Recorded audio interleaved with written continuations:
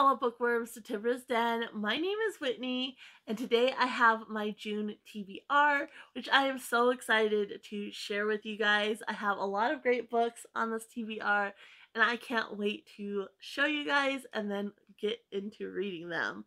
But before I do, if you guys could go ahead and give this video a like, it really does help the channel, and don't forget to click the subscribe button and hit the bell notification so you don't miss out on things. So I really tried to prioritize my books I need to read and then also balance that with the books that I want to read. So I tried to kind of find a good balance between, the books that I need to get to and the books I want to get to. And I think I did a good job. And the ones I need to get to, I also want to read. It's just, there's a lot of books that I hauled recently that I'm so excited to get to. And so it was like, which ones? And I think I did a good job. And then of course I'll get to more of the books I want to in July, hopefully. But yeah, I got a lot here. If you saw my May wrap up, I read almost 30 books, and I say almost because one of the books I only got halfway through, and that is The Origin by Irving Stone. This book follows Charles Darwin as a young man in his early 20s as he sails around the world and discovers a bunch of animals and such. So it has been so much fun reading this book, but it is very dense and thick. It's almost 750 pages. I think actually a little over 750 pages, and the writing's tiny and packed in there. Very similar to The Tenets of Time, which took me so long to read. And so I've been trying to kind of balance this one. I don't want to push myself so hard that I get burnt out like I did with The Tenets of Time, but at the same time I want to make sure I'm making progress. Because with The Tenets of Time, I ended up prioritizing other reads and not really getting to it one month. And so I'm really trying to balance that. And so far, I've done a good job at that. And so I've just been trying to read like a chapter or so a day. And I am on to the second half of the book now. And so I'll just continue on. And I'm hoping I can finish this in the first half of June. And that way I can add on another thick, chunky book that's pretty dense, and that is the third in the Otherland series by Tad Williams, Mountain of Black Glass. I read the first two in April and absolutely loved them, which was a pleasant surprise to me. So I recently hauled the next two, and I really want to get to them, but this is low priority. I have a lot of other books I need to read and I want to read, that if I don't get to this one, I'm not going to be too upset about it, even though I want to read it while the others are still fresh in my mind. But this series, you have a group of people and they go into like this virtual reality network, but there's something kind of sinister about it and there's something different. Like it's not your typical VR world. They're kind of trapped there, they can't get out, and so they're trying to kind of unravel the secrets of this world and the higher ups and kind of discover what's going on with the children in the real world in connection to this virtual reality network. So really enjoyed the first two. Takes a lot of information from like different childhood fairy tales and such, and even different stories. Like you have the War of the Worlds in there, and some nursery rhymes like Humpty Dumpty, heavily like Alice in Wonderland inspired, but there's just so much. You got Peter Pan kind of inspiration. So much goes on in here, and really been enjoying it. So hopefully, if I can finish the Origin, the first half, then I can start this one, the second half, because I can kind of do it where, again, I'm just reading a couple chapters and really focusing on my other reads for the month. So next up, we have the two books I need to read for my ABC Author Challenge. I am, like I said, trying to complete that this year, and so I kind of broke it down. I need to read 2 books a month, minus 1 month where I'll need to read 3 books, but they're really tiny books that month, and so I'll easily be able to read those ones. But this month we have my M author, which is James Meek, and that's The People's Act of Love. I'll go ahead and read the synopsis because I can't quite remember what this one is about. So it says, in a remote Siberian village amid a lawless, unforgiving landscape lives Anna Petrovna. a beautiful, willfully self-reliant widowed mother, a mystical separatist Christian sect, a stranded regiment of restless Czech soldiers, and an eerie local shaman live nearby, all struggling against the elements and great social upheaval to maintain a fragile coexistence. Out of the wood trudges Samirin, an escapee from Russia's northernmost prison camp, with a terrifyingly outlandish story to tell about his journey. Immediately apprehended, he is brought before the Czech regiment's megalomaniac Captain Matula. But the stranger's appearance has caught the attention of others, including Anna Petrovna's. The stranger, his bizarre story, if it is to be believed, and the apparent murder of the local shaman quickly becomes a flashpoint for this village. Temperatures rise, alliances shift, and betrayals emerge. Written with a commanding historical authority and remarkable grace, The People's Act of Love is an epic of desire and sacrifice that leaves the reader utterly memorized until the final page. So, really sounds interesting. Um, Probably better to read in the winter since it's all snowy and such, but I think hopefully I will enjoy this, and maybe it'll cool me off. It's already so hot here that maybe it'll be nice to kind of read a snowy type landscape. But that is one of the ABC author books, and then the next one is one of the ones for my N author because I had to go by first name, which based on the rules I came up with, if I could go by first name, I then have to get another book. And so this one is by Natasha Preston, and it's called The Cellar.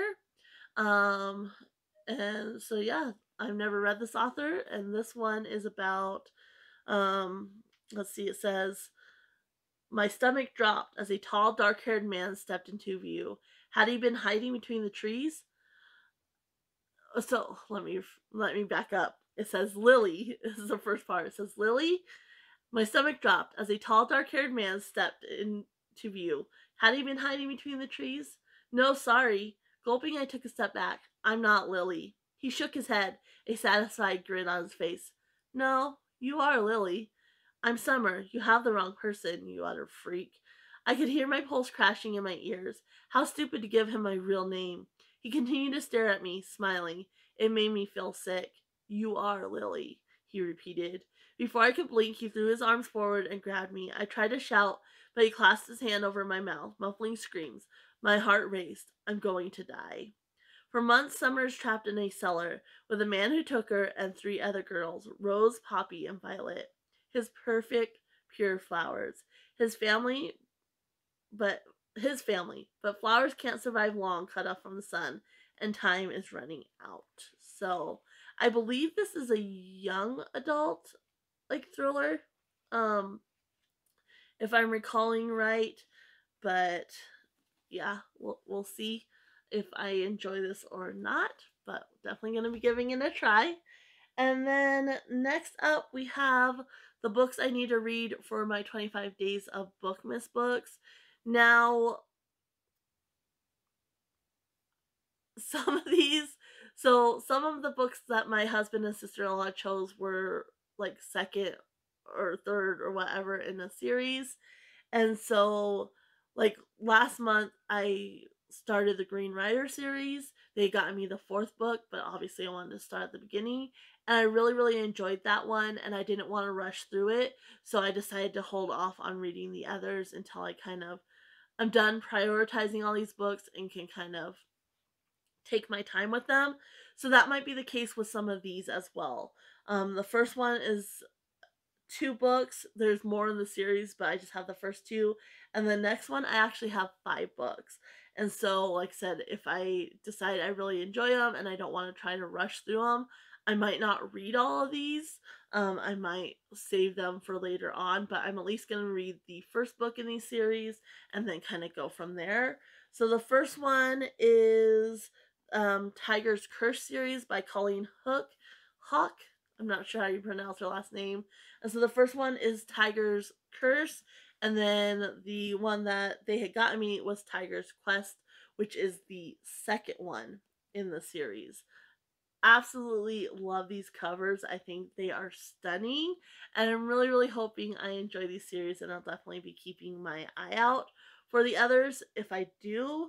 But like I said, I'm for sure going to read this one, and then if I decide, you know, that I want to continue it, but I don't care about rushing through, I'll go ahead and read this one. But it may just be the one. And so this one, let me see, I'll go ahead and read you the synopsis. It says, passion, fate, loyalty. Would you risk it all to change your destiny? The last thing Kelsey Hayes thought she'd be doing this summer was trying to break a 300-year-old Indian curse with a mysterious white tiger named Wren, halfway around the world. But that's exactly what happened. Face to face with dark forces, spellbinding magic, and mystical worlds where nothing is what it seems, Kelsey risks everything to piece together an ancient prophecy that could break the curse forever. Tiger's Curse is the exciting first volume in an epic fantasy romance that will leave you breathless and yearning for more. So, really, really excited about this one, and I'm really hoping I enjoy them, that they don't let me down, especially because I love these covers, and I would love to keep them on my shelves and gather the rest of them. So, obviously, the second one kind of follows on that one, and I believe if I remember right, reading the um synopsis, this one, she now is with the brother from one of the characters in this one. So should be interesting there. Might have a little love triangle going on within the series itself. I'm not sure, but we shall see. And then the other books from my 25 days of Bookmas books is the series The Nine Kingdoms by Lynn Kurland. And so, like I said, I have 5. My husband actually found 4 of them at the thrift store, which is where he got all the books for my 25 days of Bookmas. They had the 4 in the collection. So I was missing the first one, which I went ahead and ordered. It's a little sad because it's shorter than the other ones, but at least the artwork matches. And so, like I said, I'll for sure be reading this one. These ones aren't very thick, so I'm thinking they'll probably be pretty easy reads. So I'm hoping I'll be able to read all of them. And I'll go ahead and read you the synopsis for this first one, which is Star of the Morning. And again, this is by Lynn Kurland. And so it says, the first novel of the Nine Kingdoms. Legend has it that only 2 magical swords held in trust by Nerochi's rulers can defeat the evil of the Black Mage, and never have they been more needed, as the mage's assault begins to cover the kingdom in darkness. The king has lost the magic to wield his own sword. Fortunately, Houck, the archmage of Nerosh, and the king's brother, has found a wielder for the other in Morgan, a young woman abandoned among mercenaries as a child, now a feared mercenary herself. But Morgan despises magic and has no patience for the schemes of kings and mages, and too soon Houck must choose between endangering the woman who has captured his heart and defending the kingdom he is sworn to protect. For in this land of warriors, maids, and magical swords, nothing is as it seems. The king is less than he should be. Houck is more than he appears, and Morgan will find that her mysterious past brings her trouble she cannot face with a sword alone. So, probably butchering the pronunciations of those names. I know Neroshi, I think I pronounced that wrong initially, and then probably not pronouncing it correctly now. But really, really excited to start this one. I have read Lynn Kurland before. I have one book by her that I really, really enjoyed. So I'm excited to give her other books a try. And I'm hoping I really, really enjoyed this series. Like I said, the first one is Star of the Morning. And then we have The Mage's Daughter. And then Princess of the Sword is the next one. Then Tapestry of Spells. And then finally we have Spellweaver. Again, there are more books in this series, but these are the books I'm obviously going to be starting with. And like I said, I may just read the first one and then see if I want to wait and save the series for when I can fully enjoy it. But Next up is, of course, the continuation of the Dresden Files series. I just have one more month. I need to read 2 books. And so I'm gonna try to do that this month. And I think I'm gonna continue to try to read 2 books a month just so I can finish the series faster. But I at least want to finish it this year, which if I read 2 books one month and then just a book a month, I should be able to do that. So first up is book 11, which is Turncoat, and I'm not going to read the synopsis on this one. And then book 12 is Changes, which unfortunately has a little water damage, but shouldn't affect my being able to read it at all. It looks like everything's still intact. So, but if you're not familiar with the Dresden Files, it follows Harry, who is a private detective wizard in Chicago. And he kind of works with the police, and there's kind of just this network of people, you know, both enemies and good people that he kind of works with.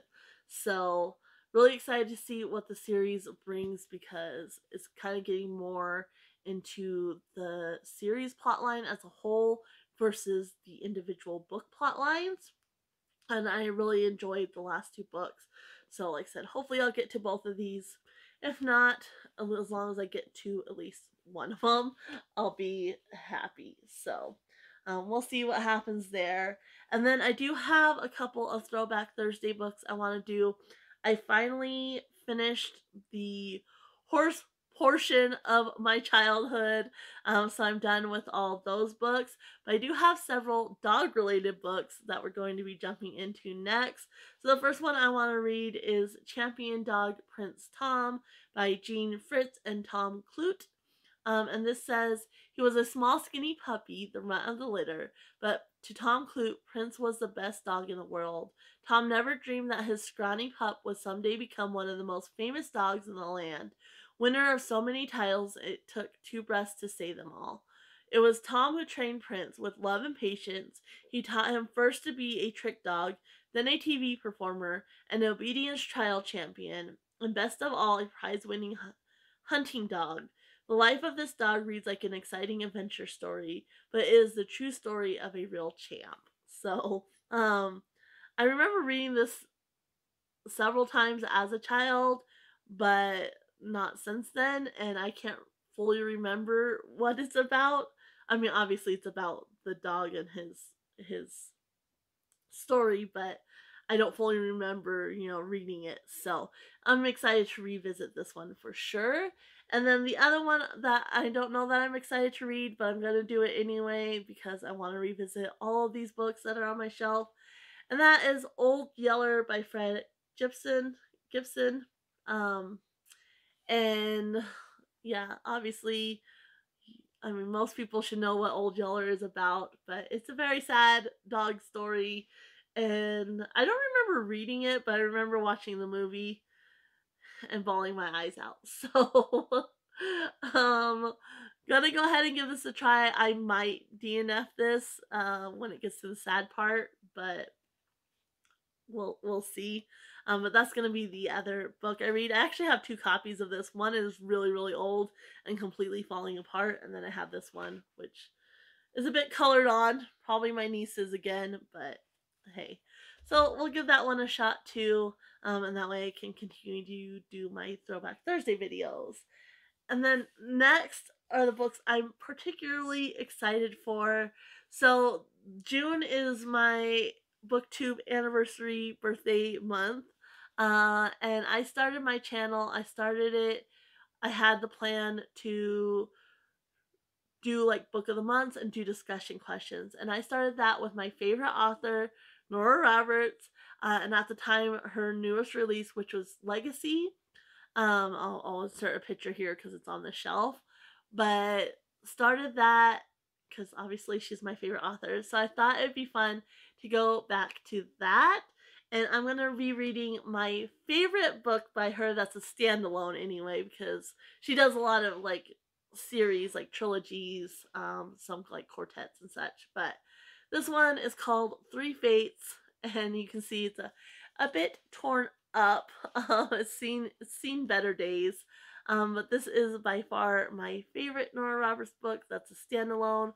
I think because it kind of has that trilogy feel that she does in her other books, because it follows three siblings and they kind of have this statue that has been passed down um, through the generations to them, and they're trying to reunite all the little statues and get them, and so it takes them all over the place. Of course, Nora Roberts is mainly known as a romance author, so there's lots of romance in here with their prospective partners, and there's also the woman that's trying to get the three fates for herself that they're kind of racing against. So much fun. I can't wait to read this and share it with you guys.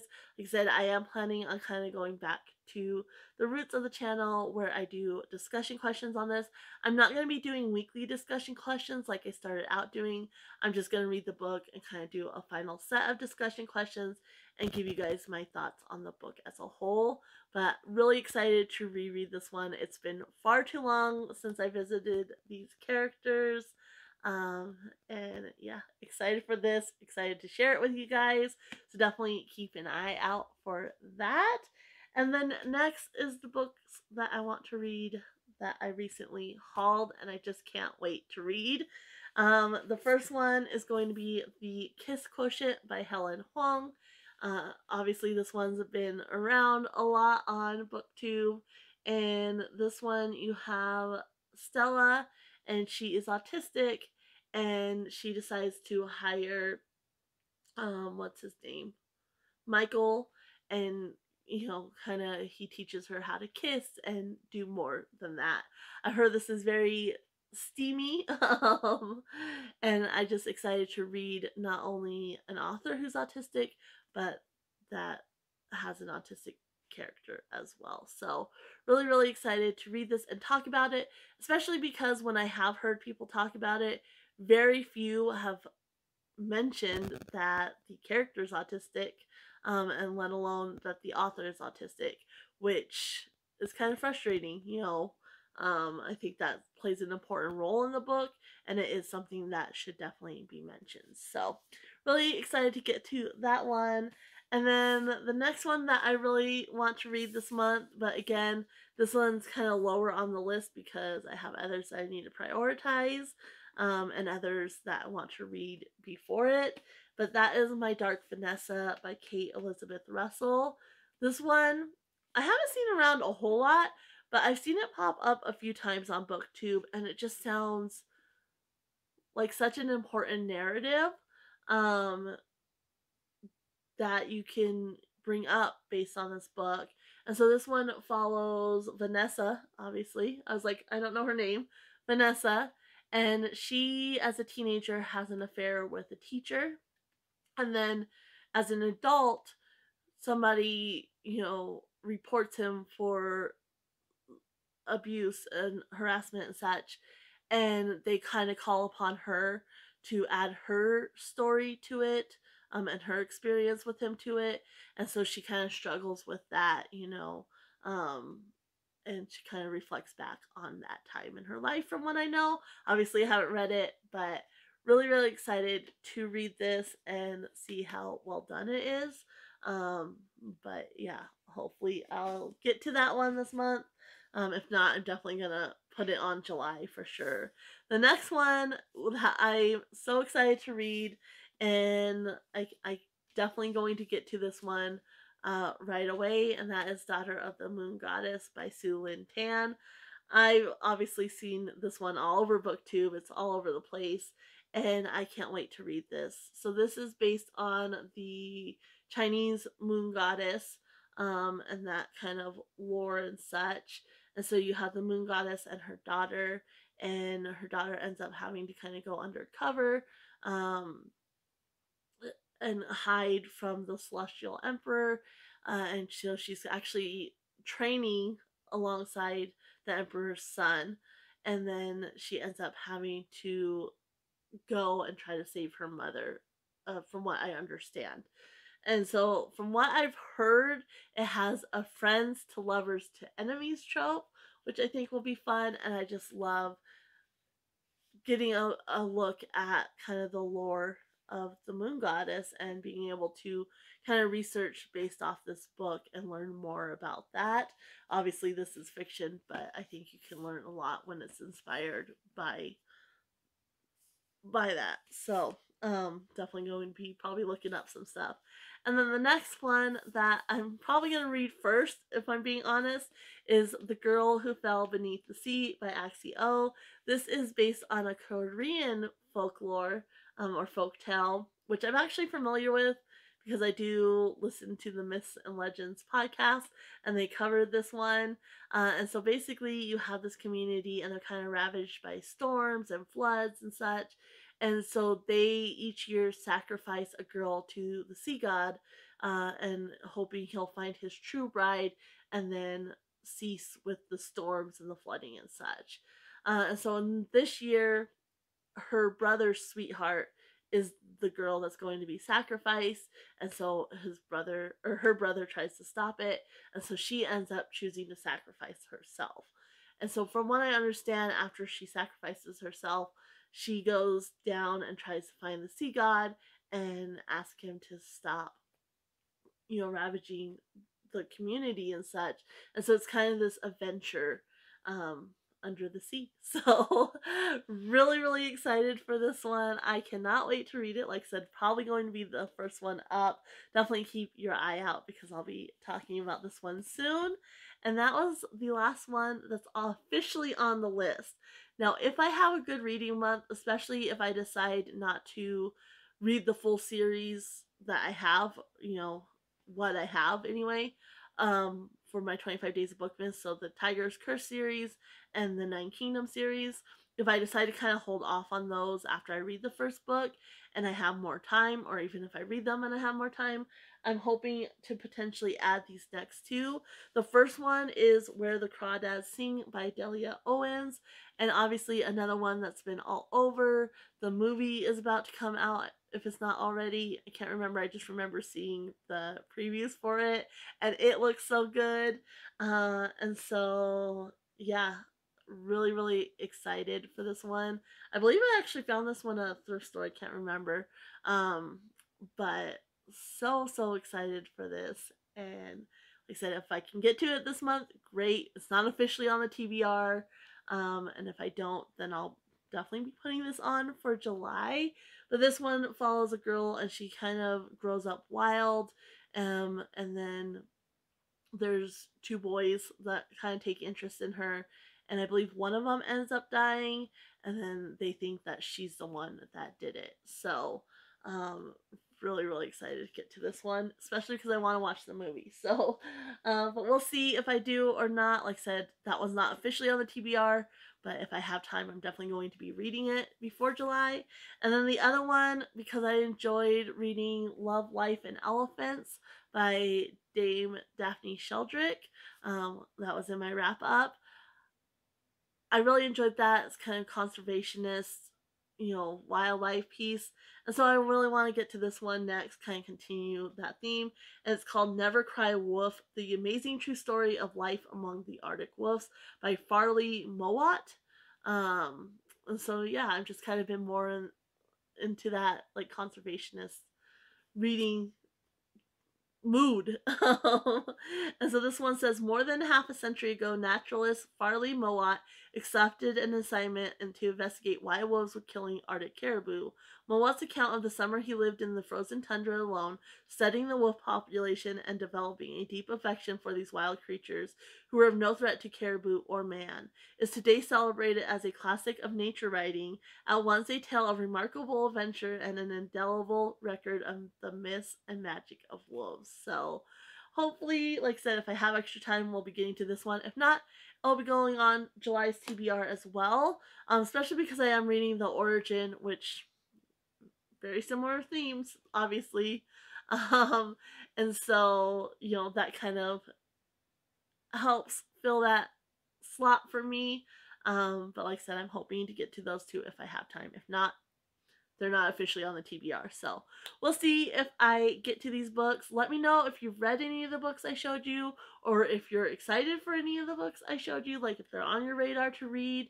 And let me know which book you are most excited to read in the month of June. Again, make sure you are subscribed and have that bell notification pushed, because since it is my BookTube birthday anniversary month, I'm planning to do some fun things that I don't want you guys to miss out on. So I'm going to go ahead and leave you guys here. Happy reading, everyone. Bye.